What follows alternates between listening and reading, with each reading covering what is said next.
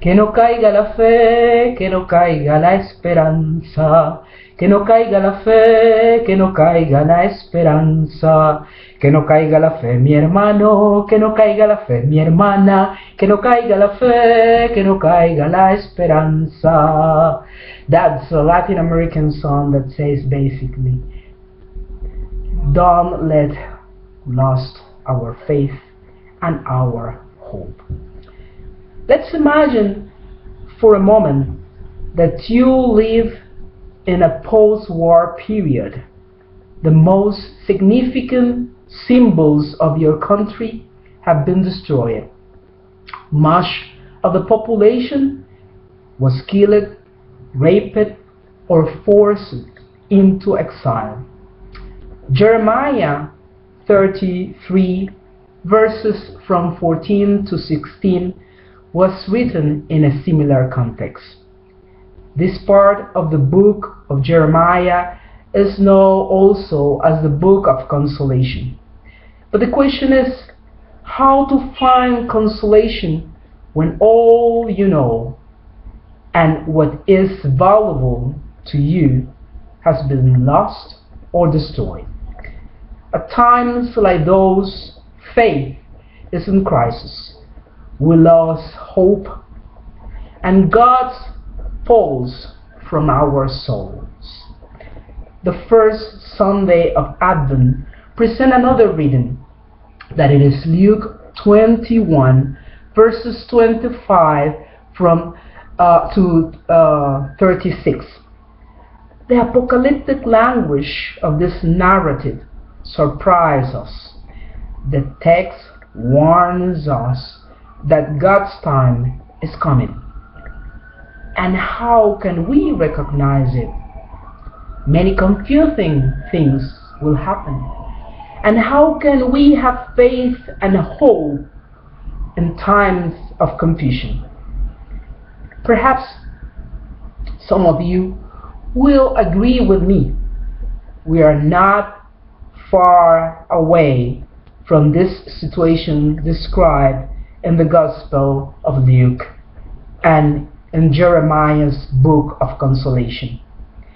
According to the Heidelberg Institute for International Conflict Research, currently there are 21 countries at war and 25 countries in low-intensity wars.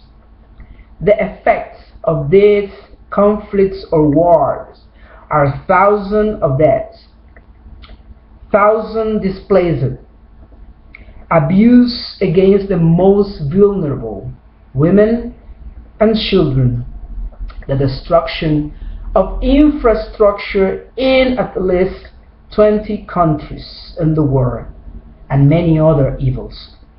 We might think that we are far away from conflicts of that magnitude, and perhaps we think that in no way those conflicts affect or impact us. I live in Mexico City, Mexico, and Mexico is a country which, according to research, is immersed in a war in part caused by drug trafficking and corruption. This war is focused in the states of Tamaulipas, Michoacán, and Guerrero. However, affects in one way or another the whole country.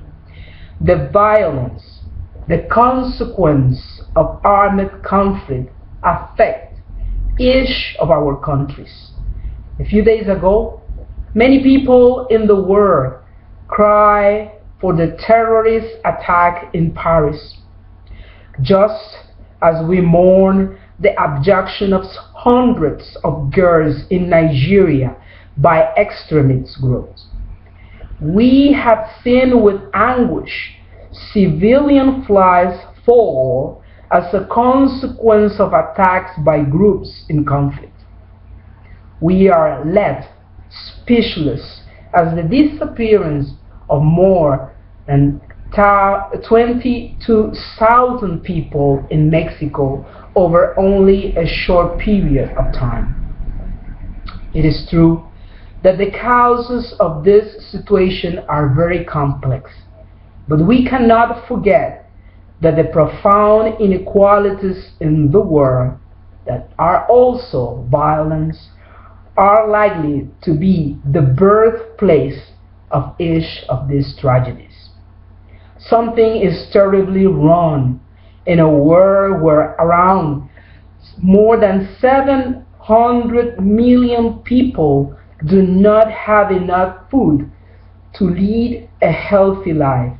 That's almost 1 of every 9 people on the earth. Something is very wrong when 400 million people worldwide have not access at all to health services. Something is rotten in the world when the number of people who do not have adequate housing exceeds 1,000 million.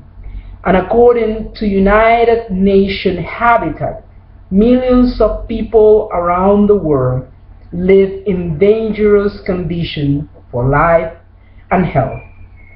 If we take a picture of the state of education around the world, we find that even 93 million children do not attend primary school, with greater impact on girls.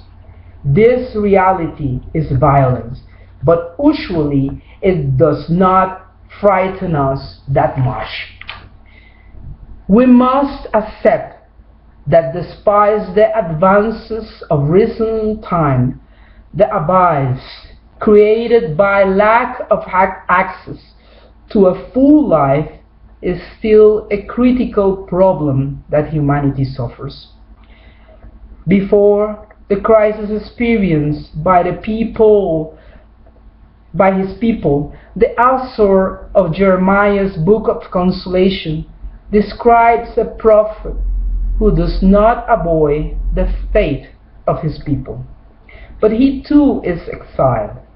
He goes to jail, and from there preaches a God who will not fail in her promises. The joy will return to the streets of Jerusalem. It is also true that the prophet says that what it is happening is the expression of God's wrath against the disobedience of an infidel people. Is God motivated by anger? I don't know. I can only assert God's act of love. I can only assert God's continued attempts to reconcile us, for including us under her wings, as a hen shelters all her chicks. Meanwhile, the author of Luke called his listeners to be ready, prepared, inviting them to read the signs of the times. The Son of Man shall come in all his glory. For so long, community of believers in different historical moments tried to know when parousia will come, when the return of the Lord will happen. Perhaps this title, this name, Man's Daughter, Son of Man, is for every person that, like Jesus, is committed to the promise of God's good news to the poor, freedom to the oppressed, health to outcasts.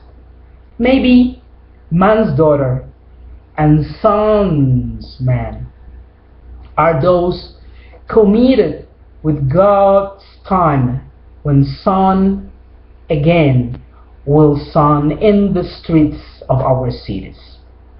In this season of Advent, we are called to have faith and hope even amid the violence of our world, amid the confusion of our life. God's still calling sons of women, daughters of men, little messiahs who are saving our world. People like Dr. Jim Withers, who is dressed as a homeless person to provide medicine and medical care to thousands of rough sleepers in the dark streets of Pittsburgh.